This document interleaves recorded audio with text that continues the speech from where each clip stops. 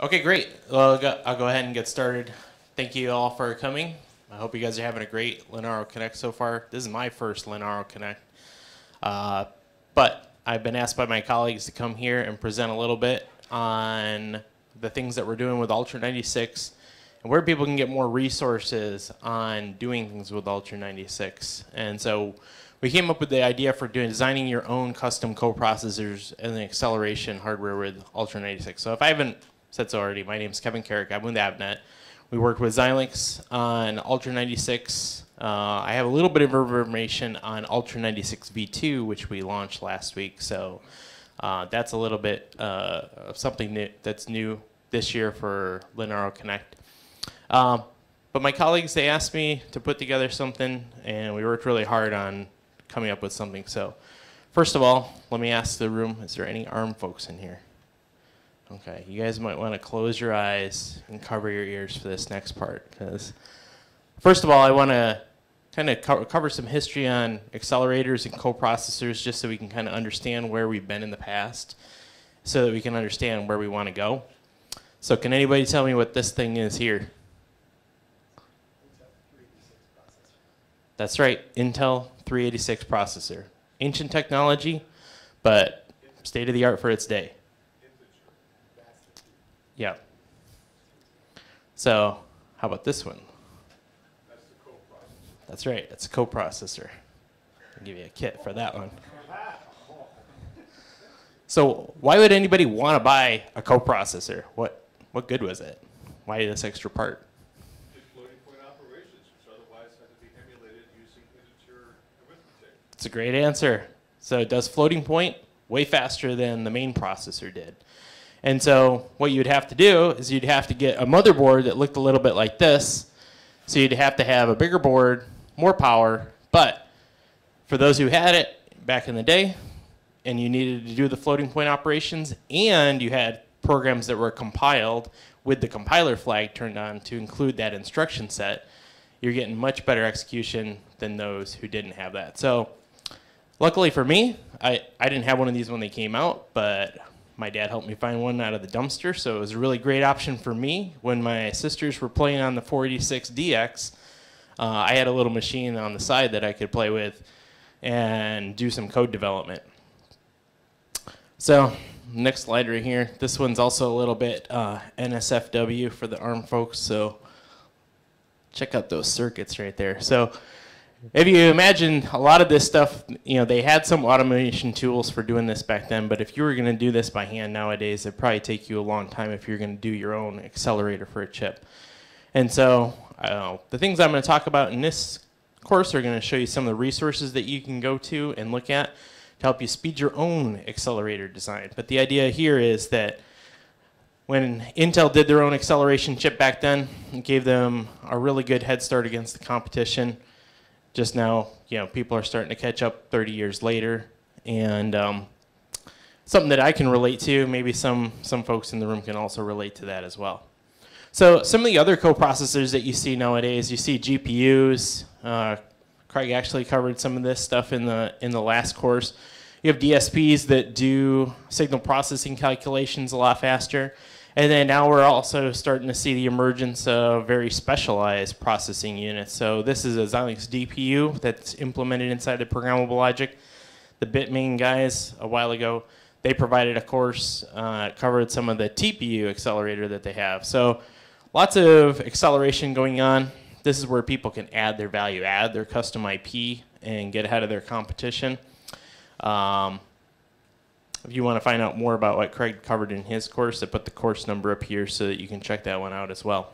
So, custom coprocessors and acceleration hardware. Where is the advantages of using an ASSP? Where's the advantage of using a two-chip solution? Where's the advantage of using ASIC? And where's the advantages of using a Zynq UltraScale Plus? So you can see there are a lot of advantages of using ASSP. The big disadvantage is flexibility. If you don't have the peripheral set that you need on that ASSP, it's too bad. Maybe if you show up with a suitcase of money, that chip manufacturer will make you the peripheral set you need, but if you don't have the suitcase of money, good luck. Two-chip solution. Yeah, you can add another chip on there to get that functionality that you need, but you're going to pay for it in terms of power. So you got an extra chip that you got to feed power, and then your unit cost for your end product, that's going to be increased because now you got 2 chips going inside of it instead of 1. If you're doing an ASIC like the Bitmain guys, yeah, that's definitely an option, but there's lots of negatives. There's lots of risk. If you don't know what you're doing, you're going to pay a lot of money for nothing. And the time to market, those guys probably spent quite a bit of time trying to figure out exactly what they wanted to put inside their chip before they put down the money to spin a chip. In terms of flexibility, once you commit to doing that silicon, there's very little things that you can do in order to change the way it performs. You're stuck with a hard piece of silicon. And then scalability is kind of a minus because it's really expensive to build bigger chips on the various processes that they have. So that takes me to the Zinc Ultra Scale Plus. It solves a lot of these problems. It adds a lot of flexibility. If you get something wrong inside your design, you just go back, you rebuild the bit stream, you load a new bit stream. In fact, you can load it over the air if you have a network connection to your end device. The only neutral area here is unit cost. Craig definitely covered this a little bit. It's not cheap, not as cheap as the ASSPs, but in terms of value, you're getting a lot more value out of a chip that you can just provide an over-the-air update to in order to change the functionality. So, programmable logic. Just kind of give you a background. I have a software background. I went back to school. I took a few graduate classes on FPGAs. That's how I landed my job at Avnet. They asked me, "Oh, do you know something about FPGAs?" And I said, "Well, I took a class on it." And they said, "Okay, well, can you write a bunch of test software to test out these FPGAs?" And so that's how I got into this business. But get a lot of questions on what's programmable logic. So your basic unit inside of an FPGA is a logic block. So inside of the logic block, we basically have these 3 elements. We got a lookup table, which is a combinatorial logic piece that you can build, and that functions as a read-only memory.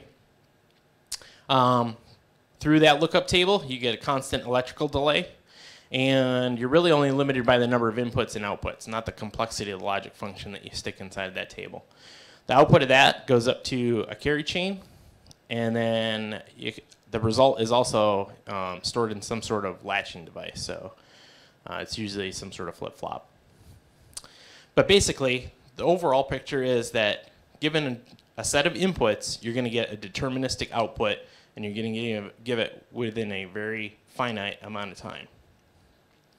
So if you zoom back out of the FPGA fabric a little bit, here you see we have our little logic block right here. That's one of those little tiny red squares.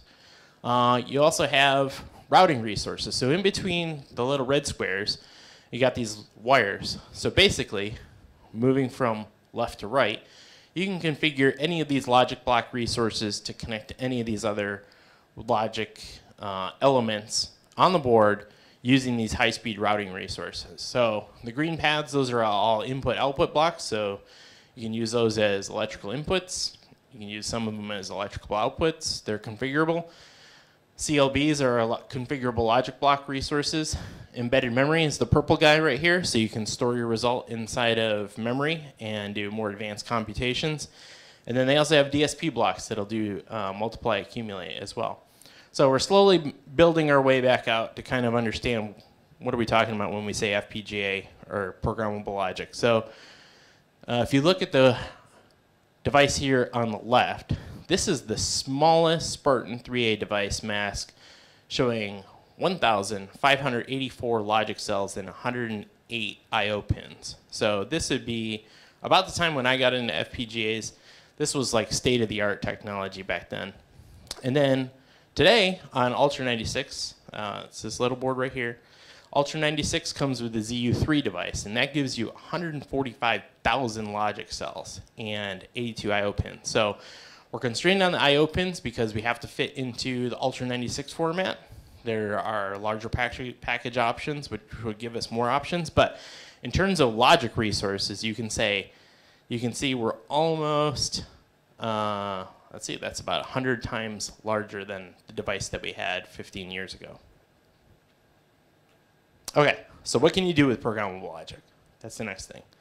So this is taken from Dan Roswood's Lenaro Connect presentation last fall in Vancouver, where he talked about managing custom FPGA accelerators with a tool called SDSOC. So that he goes into this a little bit more detail, but I'm going to give you the high-level overview, where basically we have matrix multiply, and we have a golden function that's written in C code. So you can take this application, you can run it through your GCC compiler, and you can run it on the processor. You could also take that same function, kind of go through and analyze, okay, which pieces can be done in parallel, and you can break up that function, and you can wrap some pragmas around it. We have this pragma HLS pipeline that we've wrapped around that, and you're basically telling SDSOC that it can take the liberty of pipelining that function out, and you're basically unrolling that loop into something that can be converted into HDL language and then implemented inside of the programmable logic. So this is basically a C to gates type application. So when you run it through the tool, what you'll get this Vivado block diagram. So Vivado is the primary Xilinx design tool. So here we can see the processing system of the Zinc-Ultra scale is hidden behind this Zinc-Ultra scale logic block. And through high-speed XE interconnects and some other glue logic that the SDSOC tool sets up for you automatically, it's kind of a complex design, but it's wrapping a lot of this complexity up for you. It creates this little accelerator block that gets dropped into that block diagram for you based upon that C code that I showed on the previous slide. So it does a lot of this work for you. So from a software developer's perspective, this saves you a lot of time. You don't have to sit down and connect up a lot of these little, from one point to the next point, connect the dots type of thing. The tool is automatically doing a lot of this stuff for you, and it implements these accelerators on the system, and it saves you a lot of time. So I don't know if I'm in the middle of a discussion with somebody on Discord who's asking me some details on how some of this stuff works. I don't know if they're in the room. But I did gather some information on this. So basically what Dan did when he tried to show some real measurements of what does this acceleration actually mean. Can you really get 30x performance? He took apples to apples comparison of that code. So his functional accelerator designs, he tested one running at a fabric clock of 100 megahertz, and then he tested it again running at 300 megahertz. And this is what he found. So not changing anything else inside the system, at 100 megahertz, he gets a speed up of about 24x. And so he does that comparison by measuring the number of CPU cycles he spends inside of the matrix multiply function in the software on the CPU. Then he reruns it again using the hardware accelerator version of it that gets executed, launched from the processor, but the calculation's done inside the programmable logic inside the hardware.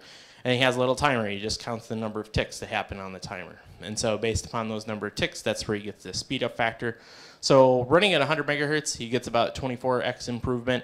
He reran the same thing, changing only the fabric clock to speed up the matrix multiply calculation. And he gets a speed up of about 38x.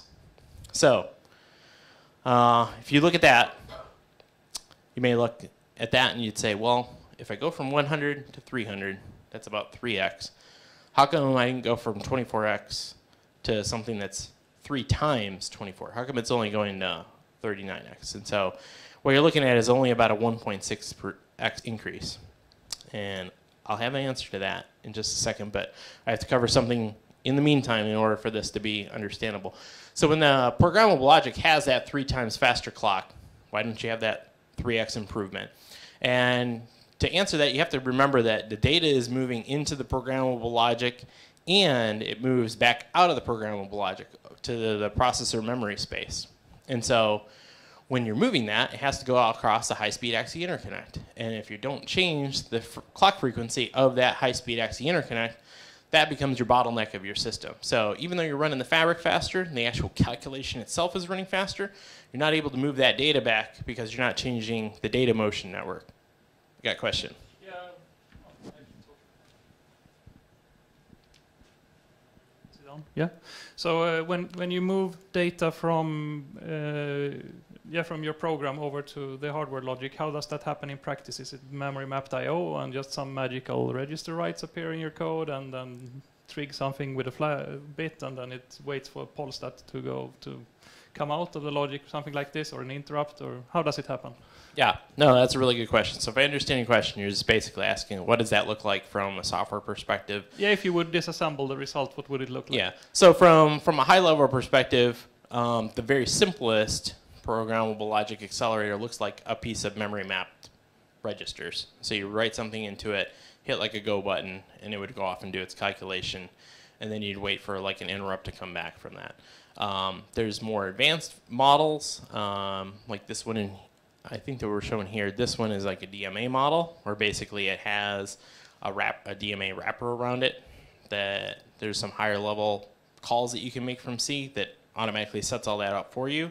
And then the DMA engine handles moving the data from the processor into the programmable logic space for you. There's some other models that they had. I've seen one where they're using like the Snoop controller unit to move the data between the processing system and the programmable logic. So basically the programmable logic can see the same memory space that the processor sees. So there's a few different ways of doing the same exact thing, even though you're using different data models. And there's a few of those that are supported by SDSOC. So a few years back, and I think also RISC-V does this, is like insert bogus instructions that will trigger something. You don't do that.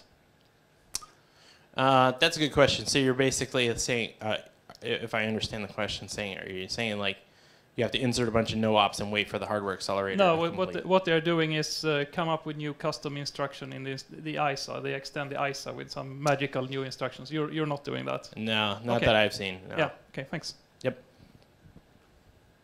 Okay, so then is there a limit to where we're going with all this? So there's a law out there that's called Amdahl's law. This is something that Amdahl observed quite a while ago.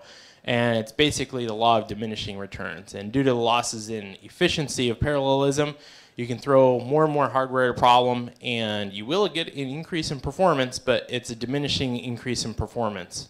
And so you can find out more information on it. But basically, you know, you can throw some parallelism at it, and you can get good return. And then the more and more parallelism you throw at it, the more you're going to pay in terms of power. But then the worse return on investment you're going to get in the long run. So you kind of have to find this balance between the amount of accelerators that you're going to throw at a problem and the amount of speed up that you're going to get as a result of it.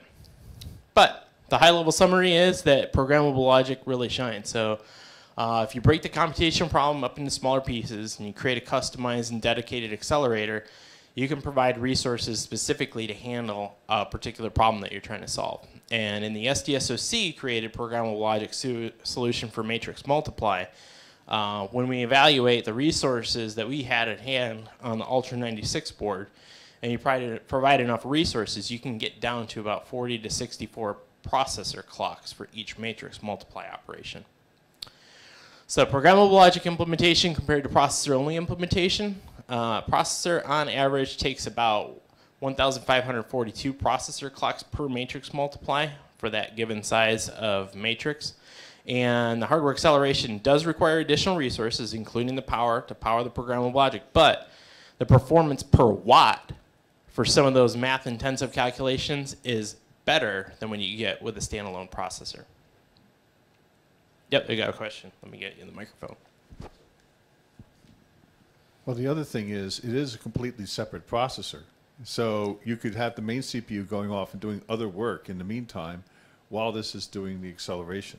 Yeah. So you actually get, you know, quite a bit of performance out of it. Yeah, that's a good observation. So the thing that you're elaborating on, since it's a separate process, separate hardware, you could set up an elaborate scheme to where you allow that one to go off, and maybe he generates an interrupt when he's done. But in the meantime, the processor can go off and perform some other work. It could be running your web server that's not really, you know, real-time sensitive. No, that's a good observation. Okay, so now that I've gotten you all excited about generating your own accelerator, where do you go from here? So we get lots of questions on like, well, where do I start? It sounds really great. I want to use the FPGA stuff. I haven't really used it before. Where can I get started? So I'm going to share with you my top 5 Ultra 96 developer resources. So number 1, This is something we're going to announce officially at the end of the month, but I'm kind of giving a little bit of a sneak preview here at Lenaro Connect. We're coming out with a set of Avnet technical training courses that cover the hardware development, software development, getting the Xilinx Petalinux tools up and running. It'll give a walkthrough of using SDSOC. There'll be some more advanced courses that come out later on. I don't know if those will be announced by the end of the month, but I'm going to walk through some of the ones that we show here. Another big, very, very excellent resource is the Adam Taylor blogs and projects. And so Adam Taylor actually gave a presentation last fall at the Vancouver event. He's been working with Xilinx for a really long time, and Xilinx actually gave him this is probably about like 6 or 7 years ago, they gave him a MicroZ kit, Adam Taylor edition, and ever since he got that, he's been blogging. He has over 300 different blogs that he's created, starting with the Zinc 7000 family. He's doing the Zinc UltraScale Plus stuff now, and so I'll show some of that stuff. There's also documentation reference designs available on the Element 14 website. I'll talk a little bit more about what that is. We also have support forums, and there's a community portal that I want to point out. So Ultra 96 training classes. This is the best place to start because it's going to give you a baseline amount of information about each of the design tools that you can use to test out new hardware, design new hardware, implement stuff on the Zinc UltraScale Plus. So each of the courses are targeted about 1 day each worth of material. It's about 6.5 to 7 hours worth of lecture material and hands-on labs. And the key part is the hands-on labs because it'll show that you can actually walk through the tools, accomplish something, and then it's something you can go home and you can recreate on your own. And then we're also going to have a set of advanced courses that come out later on. One's around SDSOC. We have another one that's around Pink. And for those of you who haven't heard about Pink, you can stop by the table upstairs and I'll actually show you 4 separate demos that we're running, and they're all based upon the Pink framework. But basically, it's a library that Xilinx created that allows interaction between the software world and hardware accelerators by marshalling data across that interface. And it actually enables you to call programmable logic accelerators from Python. We also have one on deep learning, and all these courses are going to be based on 2018.3 tools. Which I believe are the latest Xilinx tools that they have. And you can find out more information on it, but we're also going to have an online version of these tools available on the hardw. If you live in a major city and you know your Avnet FAE, feel free to contact them and see if you can get something scheduled in terms of a live event that's taught by your local Xilinx FAE. Sorry. Xilinx dedicated Avnet FAE. All right, so next, just kind of cover what is covered by these courses. It's going to be compatible on all Ultra 96 and Ultra 96 V2 hardware. Every single kit, this kit, Ultra 96 comes with a 16 gigabyte SD card. There's a separate JTAG UART pod that's purchased for that in order to get to the low-level debugging on those. But that's available on the Avnet website. There's also a 2 amp or 4 amp power supply that's needed that does not ship with the Ultra 96. That's sold separately. The intro courses, they will cover the use of this microelectronica click mezzanine that we announced last fall. And you also use a motion sensor clickboard from microelectronica. So the Pink course, we're still working out the final details on the hardware, but if you're interested in taking the deep learning course, we're also going to be using a USB webcam for doing the image capture recognition. So sometime we're going to have an announcement in April. You will need an Ultra 96 V2 board, and I'll talk a little bit about what a V2 board is. If you have an Ultra 96 V1 board, you can use that too, but not everybody has one of those. Okay. So let me talk about Adam Taylor's blogs and projects. So Adam is a chartered and fellow engineer in the Institute of Engineering and Technology. He started the MicroZ Chronicles. He's been doing it since 2013 to today. He keeps on churning out new material. He's actually published those articles into 2 separate books that are available on Amazon in ebook format, and I believe they're also printed as well. He has all of his latest material on Ultra 96 being posted up to the hardw community website. And I put up a little URL right here that you can go to in order to get to that and check out his work. But to kind of give you an overview of what he's done, these are some of the community projects that he has. You can see here the latest one that he had when I was putting these slides together. He integrates Alexa and Ultra 96. They're basically really quick tutorials that you can run through in a few hours in order to do something incredibly amazing with your Ultra 96 hardware, and he usually throws in some additional hardware peripherals too. But all the projects that are listed up on Hackster, I don't know if you know how Hackster works, but I'll give a brief explanation. Hackster gives you the ability to create a sort of shopping list of hardware so you can see all the hardware that somebody used in order to create a project, and you can recreate that on your own if it's something that you're interested in doing. So he has currently over 20 different projects with easy to follow instructions. The best part is Adam makes all of his project source code available and publicly on GitHub so that you can take what he's done, you can extend it, modify it, and expand it on your own. Okay. So then the next thing I want to cover is documentation and reference designs on element 14. So also get questions on what is element 14. The 14th element is silicon, but element 14 is the world's largest online engineering community. So Avnet acquired a company named Premier Farnell, and element 14 was part of that acquisition, and it was about 2 years ago. We're now proud, my group is now proud to be part of this community. We've actually migrated from, or we're in the process of migrating from a .org site that we were running on Drupal over this much better content management system that we have on element 14. But basically, on this website, you'll find these, they're called places, but they're basically landing sites that give you all the information about a board. And if you scroll down at the bottom of this website, it has all the documentation for this board. It has all the reference designs listed for this board as well. So here's what the documentation section looks like. You can find all of your hardware, all of our hardware user guides, all the different versions of schematics for all the different versions of boards that are out there. There will be the bill of materials, so if you're looking to find out what exact part was enlisted on that board build, you can find that inside of this documentation section. I also have the layout file, so you have a PDF version of layout, so if you're looking to trace down a particular trace and you need to figure out where it's routed on the board, that can be helpful. There's a net length report. So for some people that are doing high-speed I/O design, the net length report is incredibly important for calculating the propagation delay on the board and making sure that you're within the timing of the peripherals that you're plugging in. And so that's where that net length report comes in handy. The Getting Started guide probably should be at the top of the list, but the Getting Started guide gives you all the instructions on downloading any sort of SD card images and getting your board up and running and how to plug in the power supply. And if there's any of those pesky little switches on there that need to be in the right place in order to boot your board from the SD card, all that's covered inside of that document. There's an assembly diagram as well. That's really more talking about where the different components are placed on the board in terms of capacitors and resistors and things like that. So if you're looking for a particular component and you can't quite find that reference designator inside the silkscreen, that can be useful for that.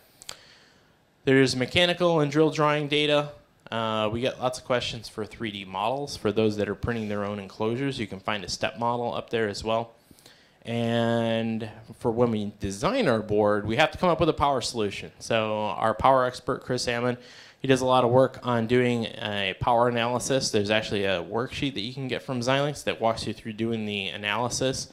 You tell it how much logic resources you're using on the device and which peripherals, and it'll give you a rough answer within 10 or 20% of how much power the device is going to consume. So Chris does this for each of our boards, and we publish that example file as a starting point for you to use on Ultra 96.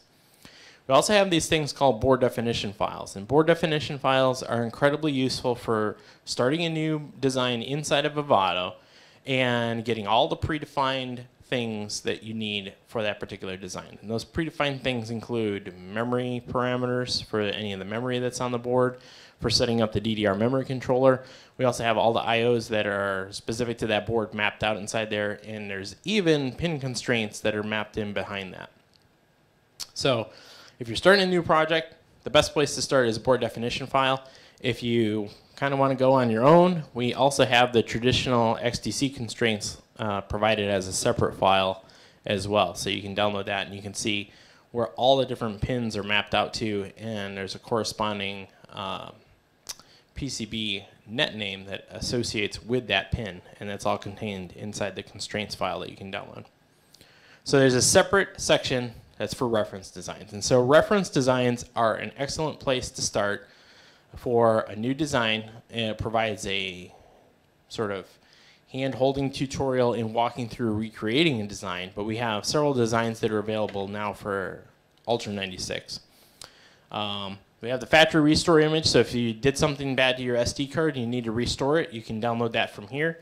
We also have that SDSoC bare metal platform. This is the same platform that Dan used to do that analysis for the matrix multiply speedup. He did it in 2018.2. There's now a 2018.3 version up there, which is the latest version of the Xilinx tools. We also have a base TRD that you can download. The Pink framework for Ultra 96, this is what I want to spend a little bit of time talking about. So Pink is the framework that I described earlier. It has Xilinx provided open source libraries for accessing the programmable logic space from the software world. And it does that. They provide a Python library that enables you to reload the bit stream inside the programmable logic, and then also to access the memory space of that from a Python application. So we got 4 different demos upstairs. So if you're interested in seeing like how you might be able to use that in order to rapid prototype your application, I'd be happy to talk to you more about it at the table upstairs and show you it in action. Yep, we got a question? Go ahead. How long does it take to reload the FPGA, from one design to another? Is it tens of seconds or milliseconds or? That's a really good question. So the question is, how long does it take to reload the FPGA? So when I say reload the FPGA, what I'm talking about is you load this bitstream file that contains the bit pattern to configure, basically assigns the configuration memory and sets up all the different gates that are inside the device. It is completely dependent upon the density of the device. So if you have a larger device, it's going to take longer because there's more programmable logic for you to program. I believe for the ZU device, it's less than a second that it takes to configure it. You can actually dynamically reconfigure that. So once you have the system up and running Linux, there's actually a device that's exposed to Linux that you can just pipe a new bit stream into, and you can reconfigure that bit stream on the fly from Linux. And is there any wear factor in this? I mean, like a flash gets wear if you write to it time and time again. Is there any wear factor? No, that's a really good question. So the question is, are there any limit to the number of times that you can reconfigure an FPGA? It may be different for other FPGAs, but for Xilinx FPGAs, it's all SRAM based, so you can reload it till the cows come home. You'll never wear the thing out. So going back to the tutorial, so these are very basic tutorials. So if you don't have enough time to go and take the technical training course, these tutorials are very similar. They'll walk you through creating a very basic hardware platform and then exporting that hardware platform into the Xilinx SDK, creating a first stage boot. Let's see. First thing you got to do is you got to run Hello World just to make sure you have your UART set up right. And then there's some test applications that are on there that'll help you verify that you've set up your hardware platform correctly. Tutorial 4 walks you through creating the first stage bootloader, and it walks you through booting your system from the micro SD card instead of launching things over JTAG. We also have an example up there on how to do accelerated image classification via a binary neural network. So Craig talked a little bit about this in his course, but there's this moving towards smaller integer types in order to get better and better efficiency out of your neural networks without sacrificing a whole lot of accuracy. That one's downloadable and something you can run. And then there's also the matrix multiply example that Dan showed last fall in Vancouver. And lots more stuff coming. We've been working really hard to get the technical training courses out, but we work on reference designs all the time. So you can expect to see more stuff going up there pretty soon. Looks like I got about 10 minutes left, so I'm going to try to go through this stuff as best I can. Ultra 96 support forum. So if you go on to Element 14 and you search up the Ultra 96 support forums, you'll find this thing right here. You can actually get to it from this short URL that I set up right here. But basically, all the folks in my group that work on Ultra 96, we're all tasked with monitoring this community. So if you ask a question here, you're going to get an answer from us. If you ask a question on Discord, there's only a few subset of us that are monitoring Discord, but all of us are responding to questions that go up on the forum. And I want to highlight on the forum, there is a real good benefit for us directing everybody to the forums, is that the forums have a pretty long life cycle, and so you can be sure if somebody's asking a question, there's probably about 20 other people that maybe have the same question but don't know how to ask it or don't know where to ask that question. And I found answers to all sorts of questions years after the answer's been posted, and others have kind of blazed the trail for me. So in terms of helping other people with their design, the best place is the forums. There's the other resource that I wanted to point out as well. So Xilinx has launched a community portal, and the thing that's really interesting about the community portal is that any projects that are going on out there in the world that are Xilinx related, Xilinx has those customers posting those projects up here. And they get a lot of projects from Hackster.io feeding through to this site. There's a whole entire section that's dedicated to open source. There's a set of forums that Xilinx runs as well that are specific to like Xilinx tools and Xilinx technology inside their FPGAs. They have all that accessible from this community portal. There's a Xilinx wiki that has a ton of information. In fact, I did a presentation this morning on doing secure boot, and a ton of the information that I have for secure boot is publicly available on a wiki site that I posted on that course. They also have a link to the Xilinx GitHub where you can find all the open source stuff that Xilinx has posted. There's a section that's dedicated to XUP. XUP is the Xilinx University program. For those of you who are involved in the academic space, that may be something that you're interested in checking out. There's another section that's dedicated to cloud. So Xilinx's preferred cloud provider is AWS. They do not only stuff for IoT up in the cloud, but they do a ton of machine learning stuff. And then they also they do a lot of stuff in terms of virtualizing their tools up inside the cloud as well. There's videos to have a bunch of different tutorials on what you can do with Xilinx technology. And then any events that Xilinx is participating in, they have those listed up there as well. So I'd encourage you to check out the Xilinx community portal. It's a great resource, especially for those that are looking for the open source initiatives that Xilinx is pioneering. Ultra 96 V2. So I got a lot of questions about Ultra 96 V2, so I'm really excited about getting this video posted up so that I can kind of spread the word on it. So what is Ultra 96 V2? I got a question earlier this week from somebody, and they said, well, why is it 100 euros more? There was a discrepancy on the website. We're working on getting that cleared up. That was an erroneous price that was listed. There's no change in the price for Ultra 96 V2 compared to the V1 board. It's still going to be $249, which I don't know exactly what it translates in euro, but should be exactly what the V1 board was sold for.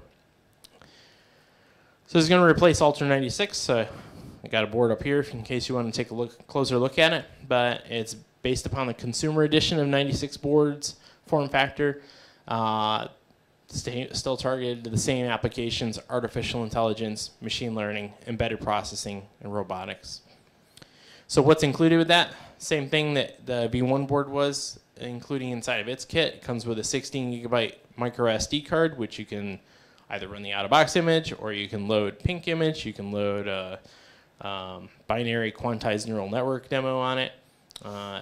One thing that is really key about this, though, is it comes with an SDSoC license, and I believe the value of that SDSoC license is actually way more than the board is. So this is a really good place for people to get started with SDSOC.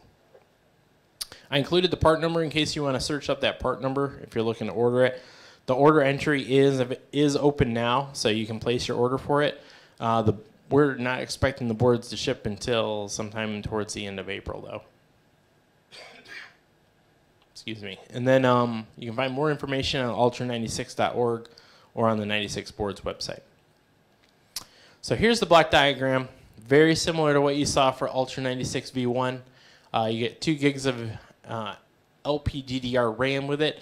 We are changing the Micron device that was on the V1. That one went end of life on us, so we're putting another device on there that has a longer roadmap.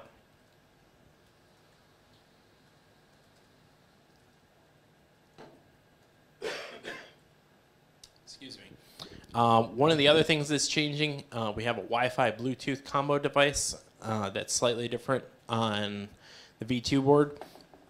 We're actually using a microchip. It's actually an Atmel Wilk 3000 device, and so this device actually has better country certification, and I'll talk about that in a little bit more detail. Excuse me. The other thing that's different about this device, we have a different power management IC. So the new power management IC that we have on this board, it's actually a Infineon part. So that particular part, it has SM bus, so you can monitor like the voltage rails and stuff like that on the board and monitor your power consumption. So these are other things that changing. We had a TI power solution on there that was not all that great. It worked for V1, but this one from Infineon is better. Also the microchip Wi-Fi Bluetooth, that one's also not TI that you found on the V1. This one's better, and I'll show you why. We upgraded the memory. We also have an IDT clock that's better. We have an Abercon crystal that is easier to get than the old one. We also have a dialogue on-off controller and not the ADI one, which was also hard to get. We have a TI SD card controller to help save cost on there. We have TE and Molex connectors, not the other more difficult to find Worth and Alps connectors. And we have gone through and we've scrubbed all the components on the board to make sure that there's industrial grade component options.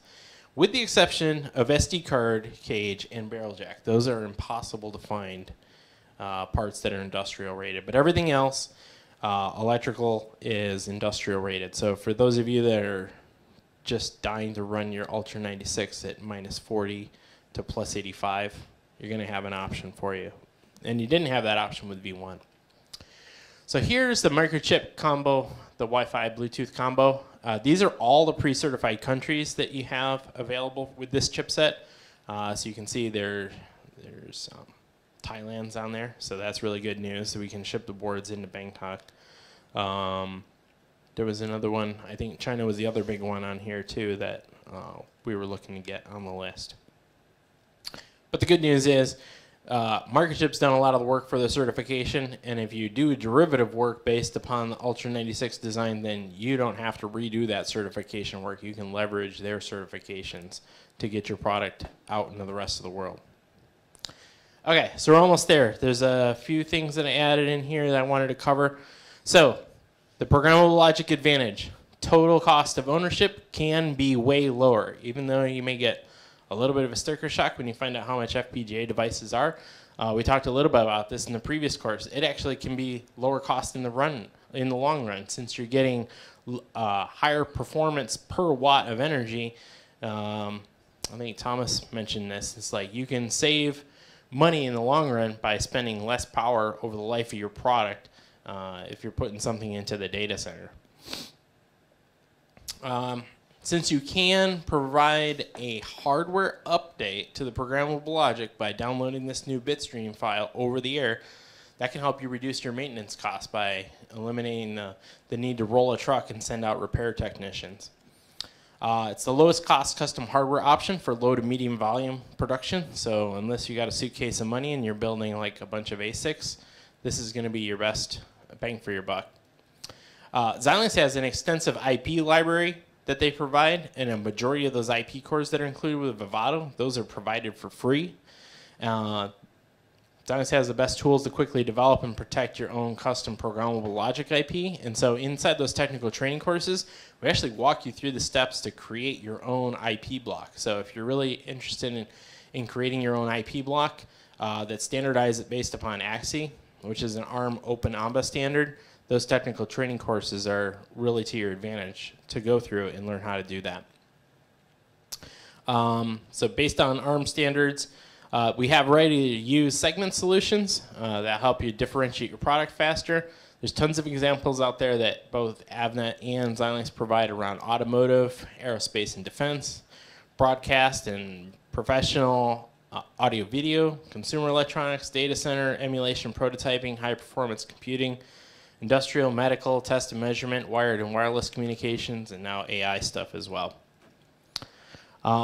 So in summary, there's still some hurdles along the way. You make your own IP source, open source, but the Xilinx tools are not open source. So there's some criticisms going on around that. We heard a lot of them here. It's probably not too surprising, but they have the best tools that are out there. If somebody can do it better in open source, I'm sure Xilinx would be open to listening about that.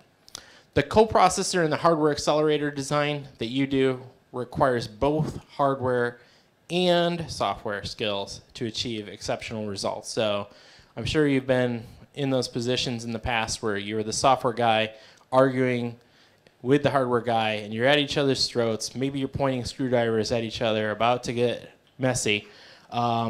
You really have to take a system design approach when it comes to doing stuff with the FPGA. There's some stuff that you can do better in the software world. There's some stuff that you can do better inside the hardware world. And partitioning up your system properly is an engineering work. That's the art of engineering in balancing those trade-offs. But in the end, it's worth the effort, because at the end, you have something custom that differentiates you from all your competitors, and it's hard for them to catch up with you. So we have some examples of this going on upstairs, like those guys at Rockchip and those guys at Bitmain. They created their own custom accelerator. That's their IP. They own that, and it's going to be really hard for somebody else to copy that. The one folks, they came by and they said, we prototyped it on a Xilinx platform. So Xilinx platforms are great for doing ASIC emulation. So in the end, Xilinx is a great company to work with, and Avnet, we help Xilinx put together example designs to get that in your hands. The other benefit is you get the exact hardware peripheral set that you need for your ARM-based application. So since everything based on AXI interconnects, you get the exact peripheral set. You need 50 I2C peripherals, 50 I2C master peripherals on there. You just got to get a part that's big enough to drop 50 different I2C AXI cores inside the programmable logic. You can secure your smart hardware and your own intellectual property deep within the fabric of your design. I had a course that talked a little bit more about security. You can actually cryptographically sign and encrypt your bitstream file so that nobody can go in there and reverse engineer it and create a set of your products that they're selling out on the gray market. You can also future-proof your design by enabling you to do some update of that hardware through just a downloadable update. So imagine that you could do a hardware update by just downloading the latest software update to your product. And inside of that, you have packed a bitstream file that updates to programmable logic. One more thing I want to mention. Still got a few minutes here left. This is a really cool program that I actually just found out about, but it's been going on for over a year. There is a Path to Programmable program. It's been run by Element 14. Our colleague, Jason, my old colleague, Jason Mathurum, Craig's current colleague, Jason Mathurum, he's been working on this with the Element 14 folks, and it's around the Mini-Z hardware. These guys started back in July. We took a set of folks and we set them down a training path to train them up on how to use the Xilinx tools. They were required, as part of this program, to start a new project and blog on their work up on Element 14. But what they got out of it is some really cool stuff. So they got a book on how to design with Xilinx FPGAs. They got this really super fancy Fluke Connect multimeter. And then they also got a pros kit electronic toolkit. So that way, if they did some hardware customization, they had the tools to do that. So talking to some of the folks, we're going to start a new program, it looks like. So if you know anybody, or if you yourself are interested in enrolling, please stop by and talk to me, and we can capture your details and make sure you get on the list. So out of time here, so I just want to thank the following people. Thomas Carrick, he's a retired electronics engineer. That's my dad. He's the one who helped me dive inside the dumpster and fish out that x86 machine that I was showing on the first slide. Ron Wright, he is actually my predecessor, so he's a retired software engineer. He used to work for Avnet. I based a lot of the information on some presentations that he put together quite a while ago around the microblaze processor that's running on the Avnet stuff. So I have want to pass out some kudos to him, because I wouldn't be in the place where I am today without Ron's help. Also, Adam Taylor, he's also an electronics engineer. He's done a ton of work that we've been able to capitalize on at Avnet. Also, Dan Roswood for putting together the training shown at Vancouver last fall. He's a terrific engineer to work with, and really, really smart when it comes to the SDSOC tool. He knows that tool inside and out. And then I also want to thank Brian Fletcher. He's my old boss. He actually encouraged me to put together this presentation, because we get tons and tons of questions from folks on where to get started with using FPGAs. So I thank you all for attending, and if you guys have any questions, I think we have maybe like a few more minutes before we get kicked out. But thank you all. I appreciate it. Thanks for having me.